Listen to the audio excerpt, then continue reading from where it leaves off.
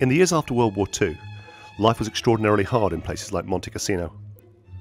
Along with many other ambitious young Italians, Bruno Zoccola's parents emigrated to London.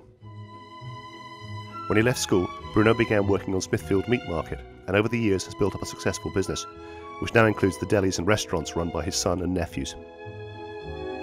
In spite of being the very model of modern London Italians, they all retain strong links with the family back in Italy and travel back as often as they can. For families like the Zoccolas, now spread over countries and cultures, the annual pig killing has an importance far beyond mere food. All the meat that's been trimmed off the carcass during the day is taken to the kitchen to be turned into sausage meat. The important thing is that they separate the fat from the lean, the rind, and that way you get a good proportion sausage. You don't want it to be over fat, you don't want it too lean. And you've pretty much turned everybody in the family into it. That's right, yeah, they're all in it. In January, the countryside's quiet, so this is a little bit of fun for them. They get together, they have a little chat, they talk about what Berlusconi's doing to the country. While the sausage meat is being prepped, the big pieces of meat, the pancetta, the guanciale and the coppa, need to be salted. Okay. This is dry rock salt, which will, and already you can see it starting to leach where it's changed colour there. It's starting to leach some of the liquid out, and this basically will just suck all the moisture out of it. He really has got the most terrific hands for this. I mean, he's really working it in there. See how the blood comes out as he's massaging it. Look, all that blood's got to come out. So what we do, we put the surplus salt on the top of it now. Oh, right, so he's lying it flat, clear, grind down. Mario takes away the salted meat, which will cure for several weeks. Meanwhile, it's time to salt and season the sausage meat. What an absurd quantity of meat. I think I've never seen this much in one place before. That's great. We all work together. Right. So, and work in the salt. They use 25 grams of salt per kilo of meat and fat. That's 2.5%. That's the key trade secret. Okay. A 2.5% ratio of salt to meat creates an environment that makes it difficult for bacteria to survive. Once the meat's been properly salted, it will survive the process of air drying. No. Okay.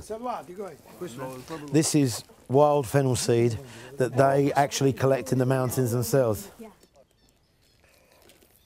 This is sweet chili, as opposed to the red hot stuff. It seems that real old pros like Mario can adjust the seasoning by tasting the pork raw. No. Yeah, I gotta have a try. Frankly, I couldn't tell a damn thing, but he seemed to know what he's doing. With our first batch of sausage meat mixed and resting, it was time to address the insides of the pig. We've got the lungs, we've got the heart, which has been split out to clean out the inside for blood clots. Caul fat here. 2 kidneys, this is the melt here. We've got a little bit of skirt left over that we trimmed off, and this is the liver that I'm going to trim up in a minute. And all of these will be minced up to go inside the figata sausage. This is the diced pluck that you saw earlier with the caul fat, yeah? Yep. That is the rind of 3 oranges that you picked earlier. Yep. This is chopped apple and garlic. Yep. 25 grams of salt per kilo. Same proportions Again, as we had same the proportion as you had before. What I love is the fact that everything we've done has been done by the guys, but this lady comes out for the seasoning every single time. Obviously, this is the magic. We can take her home with us, kidnap her, we've got the whole business. Strangely lovely colour as well. As with any sausage, the best way for us civilians to check the final flavour is to cook up a small batch and taste it. Everyone has an opinion, but Bruno's son Antonio and head chef Massimo get the final word. That's fine. It's fine. Yeah. And now we know it's good, it's time to start stuffing. We're using an electric stuffing pump, a bit like a mincer without the blades, and a variety of sausage skins. First up is a length of well-soaked esophagus, which will make a big, thick salami. This is pure Generation Game stuff. They'll tie it and they'll turn them into smaller salamis, not so big ones. Right. Now we move on to a more regular style casing, a medium-sized hog gut. The concentration is absolutely intense here. I love it. You have too much and they split. Yeah. Anthony, ball, men, easy. Do you want to try and link? Go it on the table so you're nice and Right, sorry. Okay. Halfway. That's it, halfway. So twist there, out to the halfway house. Okay, and 6 inches or so down. Small squeeze. Sorry. So Bruno, you could potentially cook these fresh now, and they'd be completely delicious. Oh, yeah, they're lovely. The idea is to let them rest. If you're going to eat them fresh, let them rest for 24 hours. So this is the great flip. Will it? Won't it? I don't believe it. It nearly worked. Okay, and this one. And that did work. Brilliant. Okay, so over and through. Okay, Roberto, la mega. Okay, and there she blows. I actually did it. I don't believe it. Thank you. I shall wear them around my neck as a badge of pride. I was ridiculously chuffed to have done so well with the salsicci. But the fegato, the liver and plucked sausage, wasn't so easy. So, whoa, here we go. Thank you. That one ran away with me. And it really is an unbelievably bright colour when it's inside. Thank you. There you go. Those sausages that are going to be air-dried as salami are moved inside. Bruno calls this a rustic kitchen. It's an outbuilding from the main house with prep space, a small fire, and 2 big windows with shutters. Are you repairing it? You've made a plaster out of skin. It's plastic surgery. That's astonishing. There you go.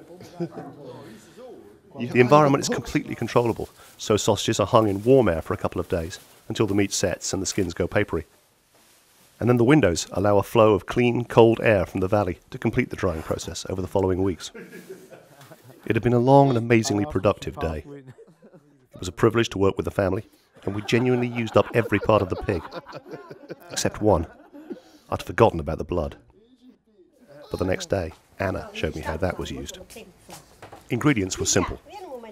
A pot of water with a touch of bay, some rock salt, some polenta, very finely home ground, a mysterious herb gathered in the mountains that Anna called cimino, but no one seemed able to translate, orange peel from the garden, a touch of Anna's home-dried chili, and what looks like a gallon or so of clotted pig blood. This is a first for me. I don't think I've ever cooked on a tarmac layers ring outside in a big tin bucket with a bit of broom handle, but it seems strangely appropriate. Yeah. With most blood recipes, you actually have to either use the blood warm or you keep stirring it, and it's very difficult for it not to throw clots, which is what it's naturally supposed to do. This stuff actually clotted to begin with, and then as it hits the water, it separates, and the fibre in the clotting material has actually pulled it together into this proteinous mass. It's about the consistency and texture actually of liver, quite soft, and it is absolutely full of goodness. It just looks a little bit terrifying. After 20 minutes of stirring the cauldron, Anna appeared with a sieve and a washing up bowl. She scooped out the clotted material, which was quickly spirited away to the kitchen to be fried with onions. Now here are the herbs going in there. Cimino. This is and the orange peel, which this seems to be very much of this region.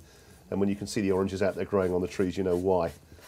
And the smell again coming off is fantastic. Suddenly, Anna appeared from the kitchen with another secret ingredient. Bits of pork and cured lardo, fried in oil and garlic. Needs more salt. Can I have a try? Yeah, of course. Yeah, give me a go. Yeah. Apparently the ancient Spartans used to eat a blood soup like this. But, okay. Here goes.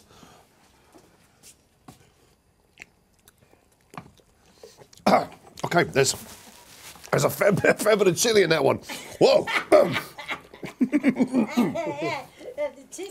Quite a lot of chilli. While Massimo kept up the stirring, Anna mixed the polenta with a little cold water to stop it going lumpy, and then poured it into the stock. Stir like a devil. Once the polenta had been added, there's nothing to do but stir and chat. Massimo is executive chef at Bruno's restaurants. So So where'd you come from in Italy originally? Because you're not from exactly here, are you? No, I'm not from here. My parents are from Naples. I moved to England about 10 years ago. 10 years ago. And then I met Bruno about 2 years ago. How big's your brigade? It's quite a big brigade. One, we got 5 chefs. Wow. And the other one, we got, I think, 8. Yeah. All Italians? So all Italian. Well, my mom is included. Your mum is still cooking for you? Yeah. So that's where all the secret recipes come from? Yeah, well, some of them. So obviously what we're looking at here is great refinement of the texture. Several loads more of the polenta have been slowly rubbed in. I mean, it's starting to be really thick now, and the light underneath is not very controllable. I think if Massimo stops stirring for a second, it's either going to explode, or it's just going to burn straight to the bottom. But it's starting to look very, very porridgey. Let's give it a little try. Hold tight. Bowl. And then suddenly, with no warning at all, it was time to eat. Spengo. Okay.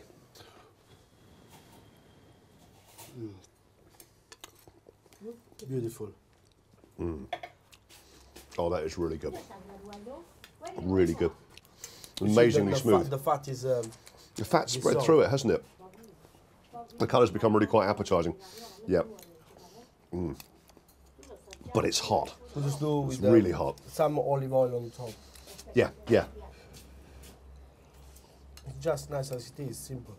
But as you say, on the side of a pork stew, or even with something with tomatoes, it would go beautifully. Yeah, full of taste. This for me tops it all off.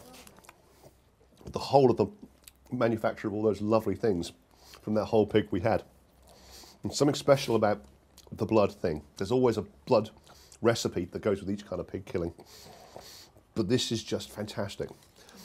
And the way it fills and lines your stomach, and it's so warming and comforting to have. It's the perfect end to a long day's work.